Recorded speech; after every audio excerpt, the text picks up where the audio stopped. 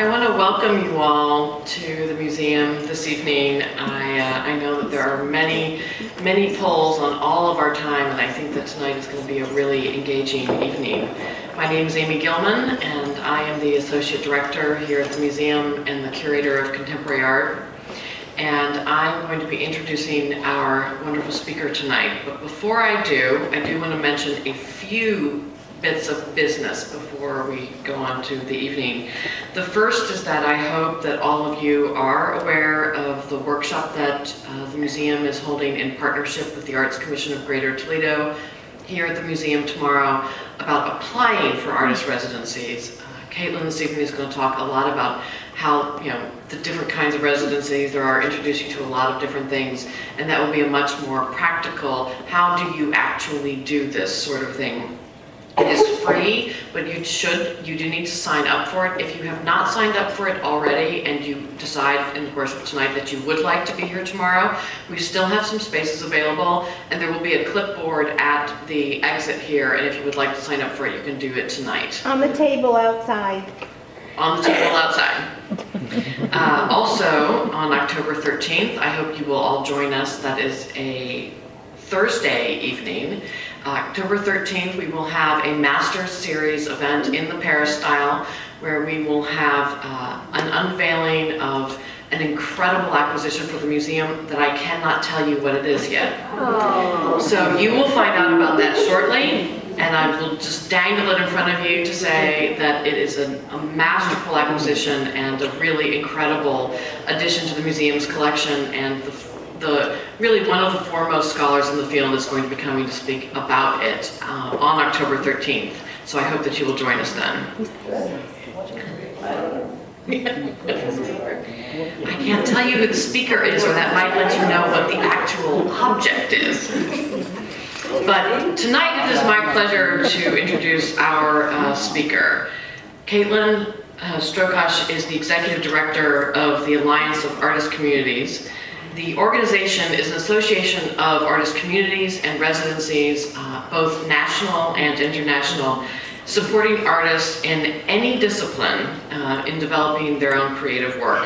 Their mission, and if you allow me to read this, is that believing that the cultivation of new art and ideas is essential to human progress, the Alliance's mission is to advocate for and support artist communities to advance the endeavors of artists. I think something that links very beautifully with our own mission here at the museum.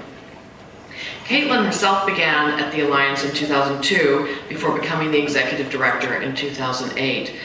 Since she's been there, she has begun a number of significant initiatives, including the Emerging Programs Institute, which is actually where I first met Caitlin earlier this year, which is a kind of boot camp for people who are either looking at beginning an artist residency or examining one that has currently been in existence for a bit and trying to find some additional models, some good peer relationships, etc. And both Jeff Mack, who's the manager of the Glass Studio here, and I attended it in Kansas City earlier this year, and I can say it was a marvelous, marvelous experience.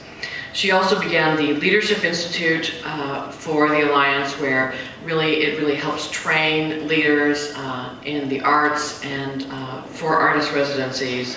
During her tenure as the executive director, the membership has grown over 40%, the conference attendance has doubled, and the organization has granted over $1 million in funds to artists and to residency programs. Please join me in welcoming Caitlin Strokosch.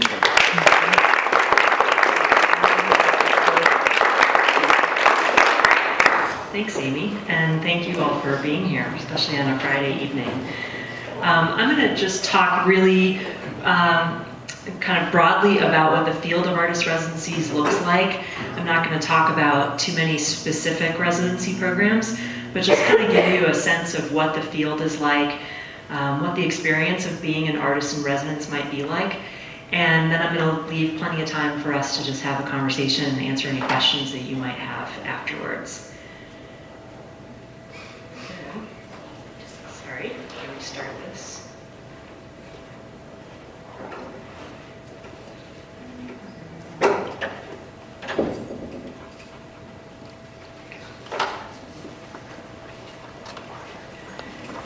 I think Amy already defined this field really well, but what I think is important to focus on is this common purpose that artist residencies, artist colonies, artist communities, whatever you call them, this common purpose that they share, which is to provide artists with the time and space for the creation of new work. And it is this focus on creation and on the creative process that I think is particularly interesting and compelling about residency programs. They are not about production. They're not about dictating the outcome of what you do. They're really a special, unique place for artists to be able to explore and experiment and take risks without anybody dictating what's going to come out of that. And I think that's a pretty spectacular thing to have in the world. This is a great sign that I love. This is at the Atlantic Center for the Arts in New Smyrna Beach. At the other end of the walkway, they have a sign to the public which says, "Notice artists at work. Please do not go beyond this point." So at the other end, it's really an invitation to artists to expand their thinking, to really use this opportunity as a way to develop their work, to take risks, and again, to just go beyond what they think they might do without anybody looking over their shoulder and judging that. We talk about artist residency programs a lot as research and development labs for the arts, and I think that kind of gets at the core of what happens there. And sometimes research and development does involve production. It involves stuff like this that looks a lot like work. But the other side of research and development is that sometimes it looks like this. And residency programs really understand the relationship between production and reflection, and the role that both of those things play in advancing an artist's work. And I think it's really pretty special to have a field full of organizations and people who understand that this is also what artists need. This lack of expectation is something that I think throws a lot of artists off, and that they find really transformative. If there are opportunities to show your work in progress and work that's happening at a residency, artists often find that incredibly liberating, that there isn't this expectation that something is already being polished and that it's already perfect. And I think this is just a great quote from a choreographer who did a residency recently.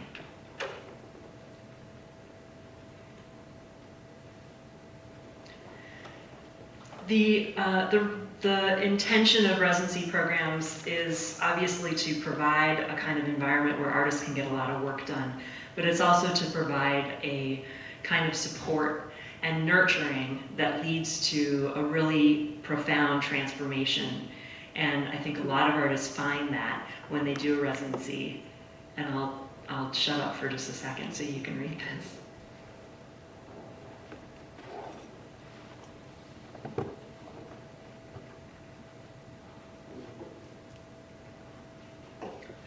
This is from an artist who is in her early 60s, who did her first residency a couple of years ago at the Jurassic program outside of San Francisco.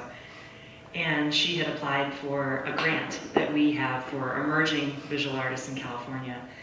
And in her early 60s, she was still very much emerging in terms of her career.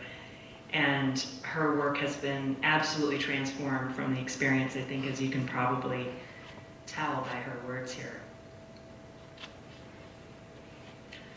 There are about 500 residency programs in the United States, and there are over 1,000 worldwide. We're not exactly sure how many. They keep popping up all over the place.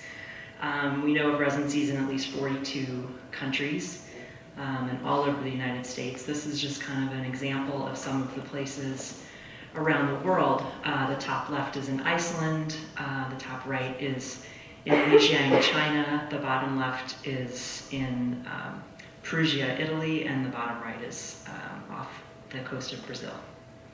So just a little sampling there. They all look pretty nice to me. Residency programs bring together 1 or 2 artists at a time. They can bring together up to 65 artists at a time. Skowhegan, I think, is probably the biggest group at a time. The picture on the far right is at Skowhegan. You know, the average is maybe 10 or 12 for some places, but there's a real range, and it offers you a lot of variety in terms of the kind of community, the internal community that you have access to during a residency.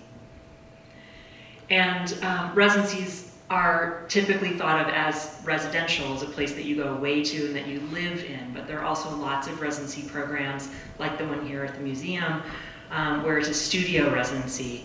And there are lots, particularly in urban areas, lots of these kinds of residencies that are not, maybe don't offer housing, but offer a similar kind of community of other artists and a support network for you in residence. Residencies are not just for established artists, they're not just for emerging artists, they're not just for artists graduating from the top MFA programs, they're really for all kinds of folks from different backgrounds, from different countries, from different career stages, and I think that kind of mix that you often find at residencies is also something that's very exciting and can be very inspirational as an artist in residence. Residencies also support artists in every art form. The majority of residency programs are multidisciplinary, so visual artists and writers and other folks are all in residence together. This is just some great examples of some of the visual art stuff that's happening at residencies. Performance-based artists, we actually just completed a big research project on support for dance at residency programs. Lots of writers, fiction, nonfiction, poetry, screenwriters, playwrights, journalists, artists working in film and digital media, installation artists, and then there's also a growing number of residency programs that are supporting scholars, scientists, ecologists, and other folks who are collaborating with artists or who are in some way exchanging ideas with other folks in creative fields. This internal community of residencies, the internal community of other residents is something that, again, is, I think, surprising for a lot of artists, the impact that that has on their experience. And there are other artists in residence that will inform your experience either as collaborators, as peers, as mentors, as people to bounce ideas off of. And sometimes those things end up in kind of formal collaborations. Sometimes they just happen organically. Often they happen even after the residency is over, that you find that you connected with somebody that you want to work with in the future. So there are some residencies that specifically are designed to encourage this kind of collaboration and exchange, whether it's with the other artists in residence or whether it's with the local community. And then there are also lots of places that are really about retreat and giving you an opportunity to just close the door, to step away from the public, to step out of the marketplace, and to really have some respite. There are more residency programs that are looking at ways that they can also support artists with opportunities to show their work. So beyond just having a studio and having a place to live, also looking at how artists can develop their careers during residency, whether it's through kind of traditional gallery exhibition opportunities, or open studios, or festivals, or more informal sorts of things, performances that just kind of happen ad hoc. I have to say, there's a lot of really nice looking residency programs out there, right? Most people, I think of residencies as being rural, and certainly that's the history of the field. It kind of started as these rural retreats. And that's true still for about 60% that are in rural areas or in small towns. This is something we've seen change a lot in recent years. So there are many more residency programs now that are located in urban centers. And obviously this gives you a range of kinds of communities to interact with while you're in residence. There's also a long history of environmental stewardship and ecology at residency programs. Lots of residency programs that have a dual mission, both to support artists with time and space, but also to protect the land, to protect the property that they're on. Some of those kinds of programs work hand in hand with the residency, where they are interested in artists who are addressing environmental issues in their work. And sometimes those things just kind of run on parallel tracks, so you may not even be aware that that's something that's important to the program. But for artists who are making work that addresses the environment, there are lots of residency programs that are very, very interested in that, and very interested in having artists come in and engage their communities in that way. There are lots of residency programs like the one here at the museum that are embedded within other cultural institutions. You know, as opposed to the kind of standalone artist colony in the woods model, lots of places like the Exploratorium, like Pilchuck, where there are residency programs that are within other kinds of institutions, museums, universities, cultural centers, and things like that. And obviously this offers you a very different kind of experience, different access to the public, opportunities to participate in workshops, to be in a place where there's a different kind of activity and a different kind of energy that's happening. These are not the kinds of places where you're going to walk into a studio and close the door for 3 months and not interact with anybody. One of the things that I love when I'm doing site visits is to see these amazing buildings that have been rehabbed into residency programs. And the bones of those buildings really speak to artists while they're in residence and can often inspire them to create work that's based on the space, or to see through those spaces in different ways. These are just a couple of great examples. The top left is the Bemis Center in Omaha. The church is the McCall Center for Visual Art in Charlotte. The Steel Yard is in Providence, which is an old working steel company. And the bottom right is a mining facility in Utah called Spiro Arts. So just a really interesting sampling of what some of those kinds of rehab spaces are like. And then there are lots of other residency programs that were built for the purpose of being a residency program to begin with. And they have wonderful facilities that were specially designed for the purpose of serving artists and their creative work. These, just a couple of examples. On the left is Atlantic Center for the Arts, and on the right is Montalvo, which is outside of San Jose. These are two very different examples that I think speak well to some of the range within residency programs. There are a lot of really very rustic kinds of retreats. The space on the left is Art Farm, which is in Marquette, Nebraska. And the director of Art Farm likes to say that Art Farm is 19th century living and 21st century art making. And I've been there, and I have to say 19th century living sometimes is a little bit of a stretch. They have interns there every summer. Their residency program just happens in the dead of the summer in the middle of Nebraska. And when they are orienting their interns to come out to Art Farm, they say, you have your choice. You can have a roof, or you can have a floor. You can't have both.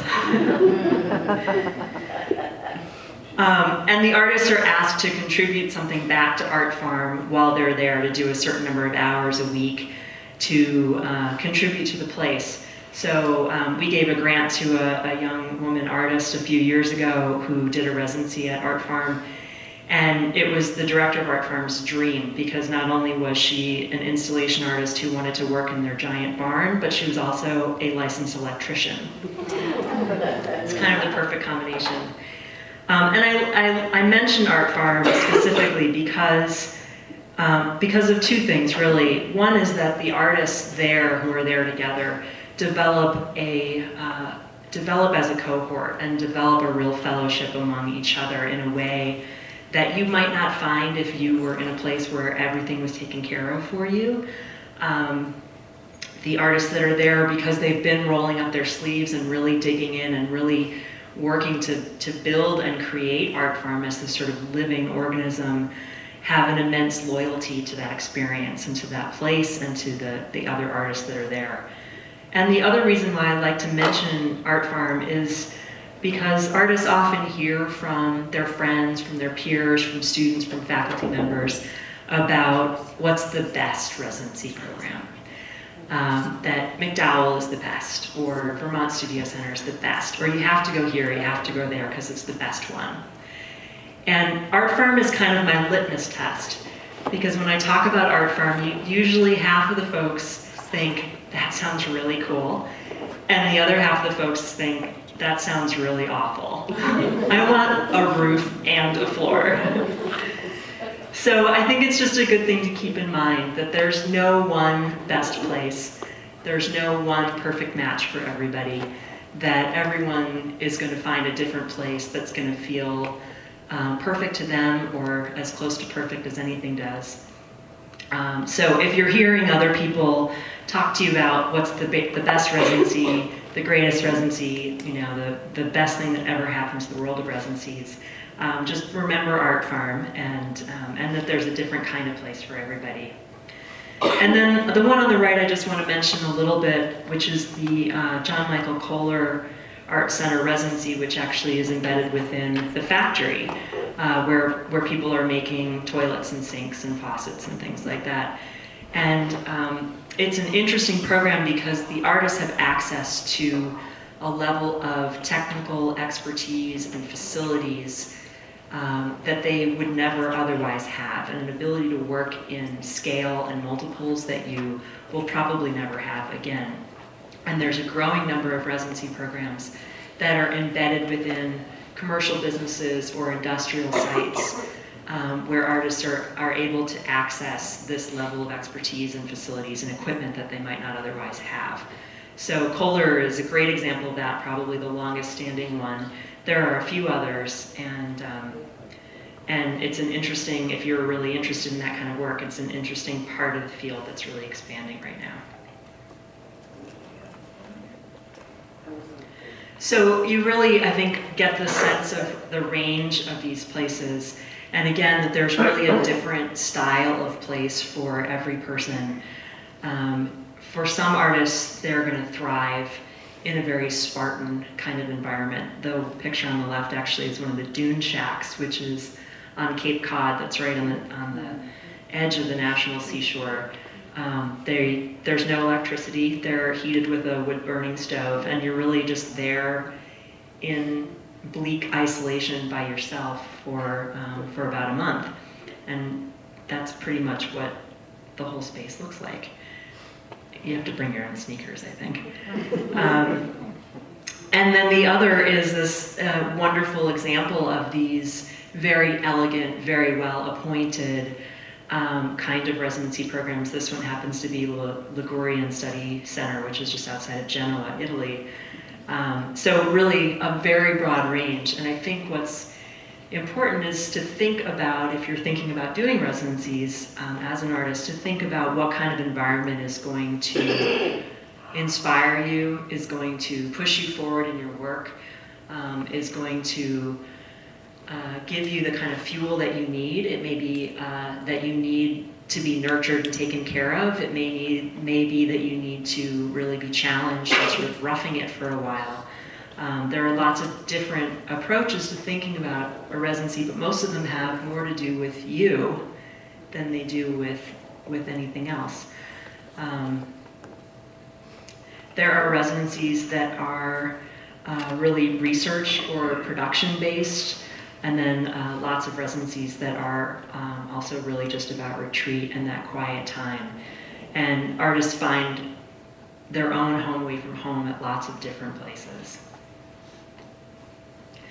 One of the things that I think is really interesting as I go around and visit a lot of residency programs is that every place is really trying to find this right balance for their program between solitude and community. And again, at the heart of all of this is this incredible trust in artists, that they can be trusted with this time, trusted with this space to pursue their own creative practice in whatever way they need to advance their work.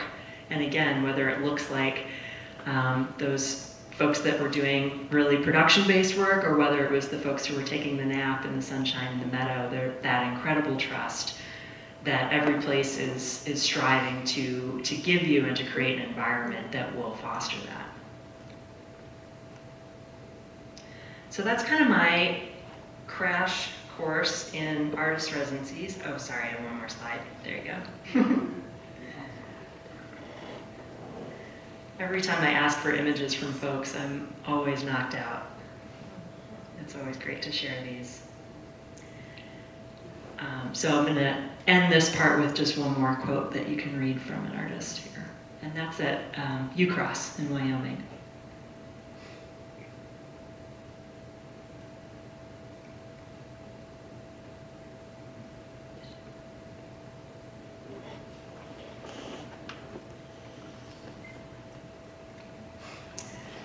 So I would love to hear from you all about what some of your ideas are about residencies. I'm not exactly sure who all is in the room, so maybe just to get a sense, how many artists are here? Most of you? Oh, excellent. Any artists that have done residencies? Yes, Mary, you count.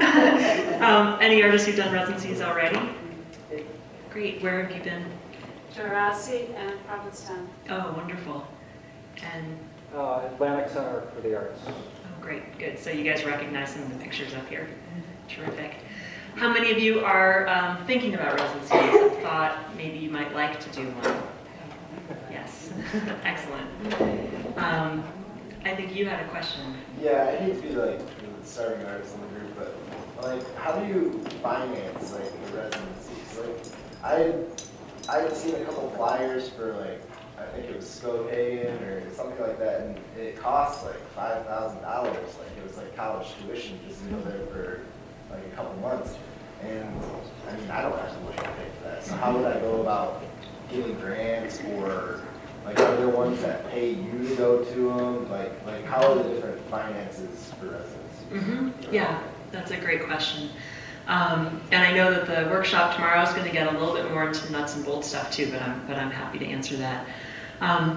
The majority of residency programs are either free or have a stipend. So there are maybe a quarter to a third that have a fee that they charge, but a lot of those also offer scholarships and subsidies and things like that. So there's really just a handful that charge a fee it kind of is what it is. Yeah.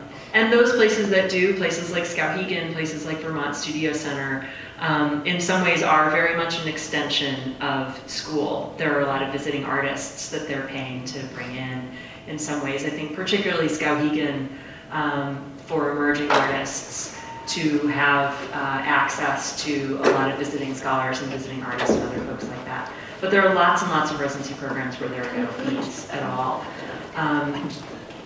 Going to a residency is still going to cost you something in terms of travel,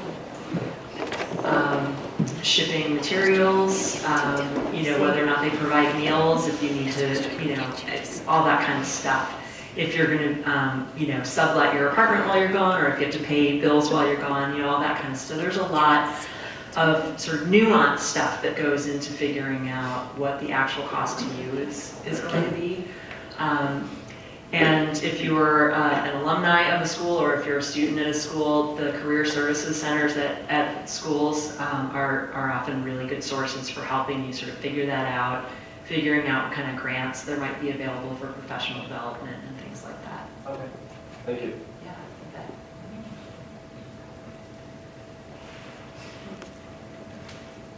Hi. Can you talk a little bit about your experience of other artists and residence programs in museums? Sure, yeah. The Exploratorium is one that I'm really familiar with, which is the Science Museum in San Francisco. They have local artists, but they also have visiting artists that they house in hotels and things like that. So a lot of those kinds of residency programs that don't have their own dedicated housing are still able to support artists from outside the community through other partnerships with hotels or subletting apartments or whatever.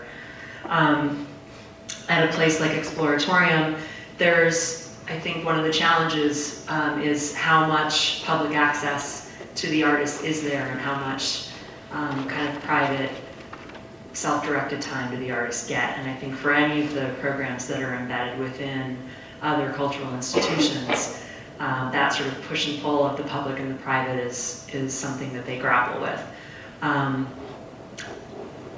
for the Exploratorium and for a lot of the other museum-based programs, I think finding the right kinds of artists who are seeking out that kind of engagement with the public and who want to talk about their process to the public, who want to make that process accessible, is a really important part of that matchmaking between the artist and the program. I don't know of any museum-based programs that don't expect the artist to engage with the public in some way. And there are lots of artists who want to. A lot of the artists who go to museum-based programs are also really looking for access to equipment or access to a collection, some of the other resources that the museum already has built into it. So finding that right kind of match with people is important. The Isabella Stewart Gardner Museum in Boston is kind of a really quirky example of a place that has a residency program.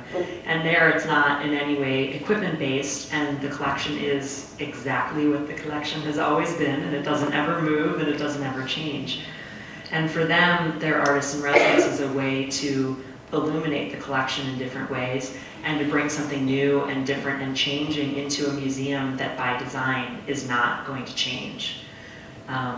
So I don't know if that gives you a little sense of what some of the options are, but I think the real trick with the museum-based programs is to find artists who really want what the museum has to offer. So it's not going to be the McDowell Colony kind of experience, and there are plenty of artists who are looking for something else. How does your role differ from applying directly to the Bemis for a residency or any other residency directly? Are you a clearinghouse for residencies, or how do you function? We're not. We're a service organization to the residency program. So most of the work that we do is working with the programs themselves to develop their programs, best practices, research, that sort of thing. We run a couple of smaller grant programs where artists apply directly to us, but those are really very specific in terms of geography or a particular population of artists, or things like that. But we don't otherwise make any sort of calls about who gets selected for residencies. It's more to help build the organizations themselves. Caitlin? I just want to say I was on the board very happily for a number of years, and my first visit at a board meeting was at the Anderson Ranch out in Snowmass, and it was a really exciting time because I could not believe what was happening. For instance, Eric Fischel came at that point, and everybody thought, oh, how wonderful and everything, but he was absolutely shocked and shifted all of his interests and started studying photography. And so to me, not only you don't know what you're getting into, even if you're an experienced artist, wonderful things happen that surprise you and surprise everybody around you. Yeah, I think that's the effect of that kind of trust that you have, and with people not dictating what you're going to come out of it with, that people end up doing completely different things. And I hear from artists all the time who say, I was going to do this and I ended up doing that in a totally different way. Audrey Niffenegger, who wrote The Time Traveler's Wife, which was on the New York Times bestseller list a couple of years ago, is primarily a visual artist based in Chicago. She founded the Center for Book and Paper Arts, and she does these really wonderful picture books. She was in residence at Ragdale, and which is just outside Chicago. And she was there as a visual artist, and she was really stuck in what she was working on while she was there. And she said to the director, I know I'm here as a visual artist. I know you try to balance the number of visual artists to writers, to composers, whatever. But I just kind of want to write. I don't know, I just thought it'd be nice to have a chance to write. Well, I kind of gave it away at the beginning, but she wrote The Time Traveler's Wife, which obviously has transformed her career, having this best-selling book. And the response that she got, of course, from Susan, the director, was, do whatever you want. It's fine. We don't care if you applied as a visual artist. We don't care if you sent us these images and said you were going to work on this other project. It's fine. We trust you. We chose you. Not just based on what work you were going to do here, but based on who you are as an individual and the strength of your creative voice. And do whatever you need to do with that. So I think a lot of artists find that that is an opportunity to move in a different direction, even if that direction is not successful. It may be a success because you need to get that out of your system and then go on to something else. I think, you know, the point that Mary brought up as well is that whether you are an emerging artist or a mid-career artist or an established artist, if you are a household name artist, there is still a place for you at a residency program where you are just like everybody else and struggling just like everybody else and getting stuck and trying new things and sometimes failing spectacularly and sometimes succeeding spectacularly at whatever level you're at. I'm from the Midwest, so I think I get a little bit of that Midwestern crisis of confidence that maybe we're not quite good enough for some of these well-known places, that they're all going to be filled with people who are more accomplished than we are. I see a couple of heads nodding. I know I'm not totally crazy. And I think, you know, one, it's good to remember that even at a place like McDowell or a place like Yaddo, where they have this incredible who's who list of people who have been there, a lot of those folks weren't famous when they went there. Truman Capote was not famous when he first went to Yaddo. Leonard Bernstein was not famous when he first went to McDowell Colony. They were not household names. So you may be the next household name, and you don't know it yet. And it's also really not about that. And there are lots and lots and lots of places that are interested in nurturing new voices, people who are trying new and different and interesting things, regardless of what their resume looks like, regardless of what their exhibition history looks like. It's really about you and the strength of your creative voice. And not about the other kinds of marketplace validators that you otherwise have to live with all the time.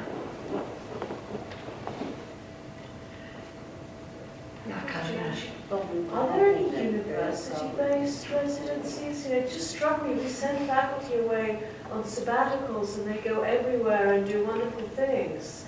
But are there university or, you know, large art school programs? There are lots of university-based residency programs. Some are universities who happen to have a separate facility. John Hopkins has a Evergreen House, which is a separate building that they have access to. Maine College of Art is just starting up a residency program. They have a smaller property that's in Stony Brook, Maine. The Maryland Institute College of Art actually has a residency program in France, where alumni can apply, but other artists can apply as well. There are a lot in the performing arts, particularly in dance, because there's access to facilities and production capabilities and things like that that you really are hard-pressed to find in other places. So yeah, lots of university-placed ones. They tend to be a little harder to find. They're a little harder to identify. Sometimes they just kind of operate under the radar. They're often curated by the presenting groups within the universities, so they're a little trickier to find. But we have a number of those listed in our database. Caitlin, could you talk a little bit about some of the different ways in which the artist residencies determine what artists become? One of the interesting things about the conference we were at was that there are a lot of models for how do you choose which artists come to you, and there's a lot of different things, and I hadn't even realized what the range was. Yep. Yeah. You mean how, like the selection process itself, how does that work? Yeah. This is something that's shifted a lot in recent years. I think it's actually pretty exciting. It used to be that the gold standard was this sort of blind process where people would apply and only your work would be looked at, and there would be a very esteemed jury that would look at the work and they would make selections. They wouldn't know your name or your age or anything like that. And they also wouldn't be looking at any other kinds of artist statements or anything of that sort. And there's something really sort of beautifully democratic about that. But there are a lot of residency programs are also wanting to make sure that it's a good fit, that you have a good experience, not just that you have great work, but that you're also going to have a good experience there, that the values kind of match. Especially, you know, you think of a place like Art Farm. I mean, it would be silly for them to just be choosing people based on their work. They want to know, I mean, I say they, it's one guy. It's Ed the farmer at Art Farm. You know, Ed wants to make sure that you want to be at Art Farm, that you kind of know what you're getting into. So it would be silly for him just to look at your work and not look at anything else. So there's been a real shift in the field where you're often asked for a statement of intent. What do you think you might do while you're there? And again, understanding that it's going to change. Whatever you say you're going to do, it's going to change.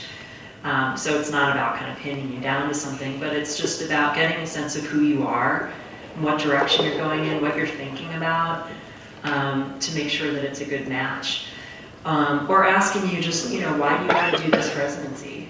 To talk about whether it's a connection to that particular community, or you really want to research that particular area of the country, or you really want access to those kinds of resources or facilities or something that place has. So there has been a shift that way in being a little bit more nuanced. And then sometimes it's also about the group. It's about curating a mix of people together. So a lot of times the stuff that will come up at the sort of end of the selection process after things have been narrowed down, then sometimes it's like, well, we can't have 9 women and 1 man, so, you know, we have to sort of mix it up. Or we can't have everybody from California and only 1 person from the Midwest, or something like that. So sometimes it comes down to those sorts of things. But those are the very late decisions. The earliest decisions and the most important decisions are made based on the work itself, on the strength of the work. So really that other stuff comes later. But there is, I think, a much stronger sense in some of the things I was saying to Brian about museum residencies, that you make sure it's going to be a good match. You know, residency programs want the artists to have a great experience. So it's good for everybody that way. I saw a couple of other hands pop up earlier. Yes? Is the Alliance of Artist Communities involved with permanent communities of residents? I mean, permanent communities where artists live full-time? Not so much. There are some that are kind of hybrid programs, like the Torpedo Factory in Virginia, which has kind of 3-year-long residencies, which tend to end up being more kind of permanent live-work space. There are a couple of other umbrella organizations around the country that specifically consult with those folks, so we tend not to do that too much. But ArtSpace, which does all the ArtSpace projects all around the country, they're kind of a developer and consultant for that work. They're probably the best source for more of those permanent kinds of places. With the advent of new technologies, are there places that are particularly geared towards artists working in digital and multimedia arts? Yes, there are actually a number of those. Harvest Work is one that's really well known. Lots of other places that are converting some of their previous low-tech kinds of resources into higher-tech resources. There's a big shift in that happening right now. Anderson Ranch is one place that's really invested in their digital media lab. Places like Sundance, obviously, that work a lot with film and some new media that way. You know, every place is looking at how to keep up their facilities and to be able to support more artists that are working in digital media. The McCall Center in Charlotte has great digital media facilities. There are a handful that that really specialize on that, like iBeam in New York, as well as Harvest Works and a couple of others. There's a place called 103.9 Wave Farm, which is the radio frequency that they broadcast through. They call it transmission arts, but they're sort of this kooky media radio. It's this sort of weird high-tech, low-tech hybrid thing that happens there. So yeah, lots of places that are looking to support more artists in that way, and then a handful that specifically focus on that. I think one of the great developments with digital media is that it allows residency programs to support artists that they previously had to have a lot of facilities for. So like photographers, it used to be, you could only do a residency if they had a dark room. Nowadays, it really hardly matters at all. Filmmakers, people working in animation and other kind of digital video, a lot of artists are completely self-sufficient on their own laptops at this point, which means that they can take advantage of residency opportunities that they might not have been able to do before if there weren't, film editing equipment and all that kind of stuff. Composers too, it's interesting how much easier it is now to support a composer if you've got a great electronic keyboard. Whereas before you had to have, not only did you have to have a grand piano, but you had to have a studio that was off somewhere, away from everybody else, so you could play the piano and not, disturb the other residents. So the facility stuff is actually getting a lot easier.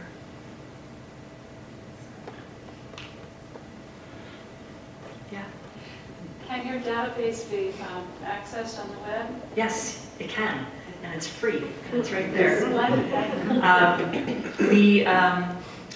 We're launching a new website in a couple of months, but the one that's up there now, you can search by location, you can search by length of residency, you can search by what season you want to go, and we'll only show you ones where the deadline hasn't passed already for that.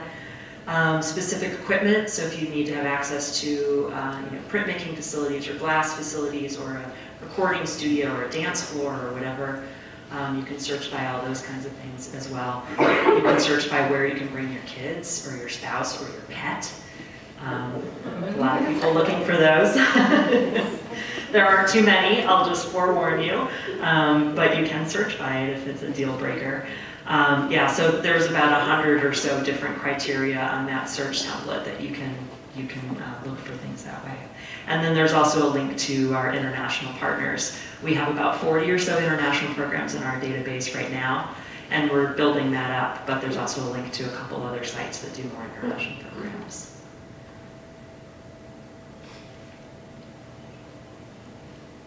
So some of you that are thinking about residencies, anybody want to say what they're thinking about, where they might want to go? Has your wish list changed maybe in the last half hour? No one wants to say. Maybe not so far. Art Farm, right? How many people think Art Farm sounds great? How many think Art Farm sounds like a nightmare? Exactly. They have, I think they still have it right on the homepage of their website, a picture of a tornado touching at Art Farm. So that's actually the far right picture there is Art Farm.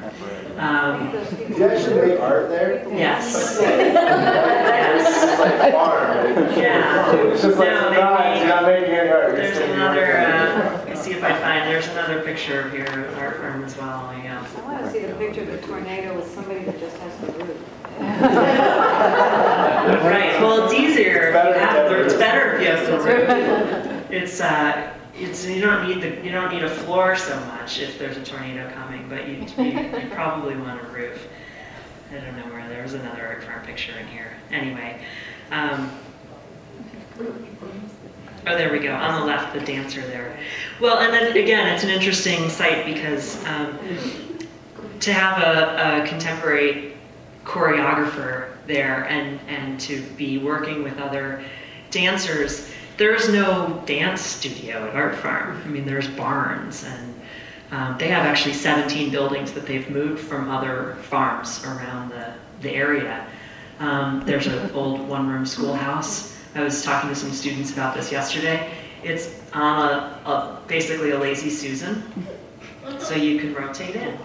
It's maybe like 10 feet by 10 feet. It may have blown down by now, so don't quote me on this. I was there maybe 6 years ago. But you can rotate it.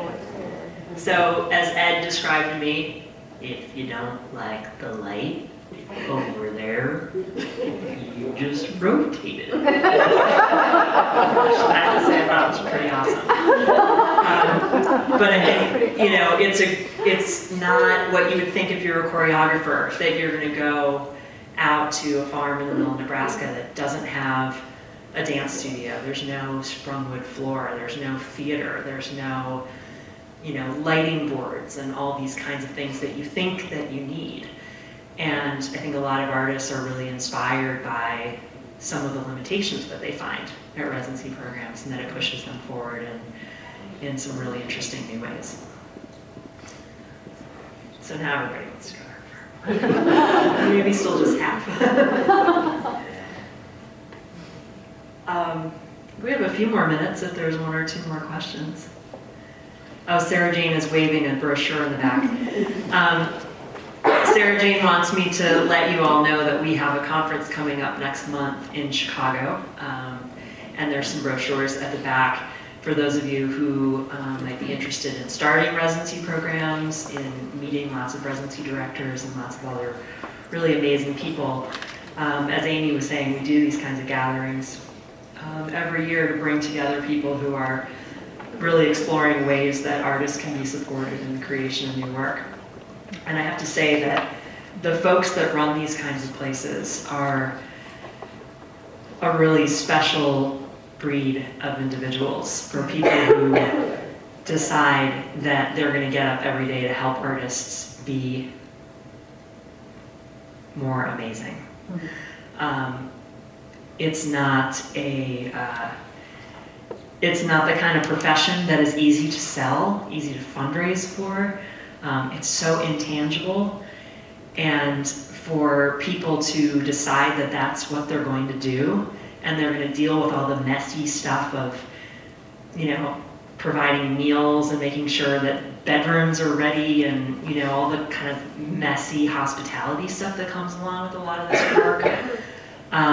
The folks who run these places are just really, truly incredible, special people. And for those of you artists who are thinking about doing residencies, you should know that this is a field of folks who are devoted to helping you develop as artists. And they want to hear from you, they want to know what you're thinking. They're incredibly accessible and personable and approachable folks.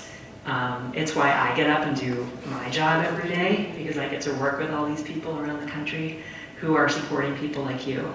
So if you're thinking about doing residencies, if you're feeling a little nervous or timid about it, reach out to these folks. If you have questions, just send them an email, pick up the phone. Don't do it the day before the deadline. Everybody's cranky the day before the deadline.